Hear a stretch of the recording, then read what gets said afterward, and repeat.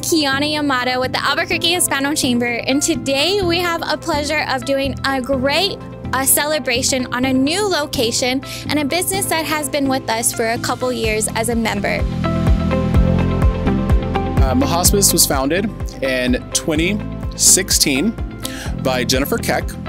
And the reason why Roadrunner Hospice was founded is because Jennifer has a son who was diagnosed with a rare form of cancer. Within the healthcare system, she realized that she needed more assistance with her son, and at that time, there wasn't any. So then, with her vision, she decided to open up Roadrunner Home Health and then offering additional healthcare service lines.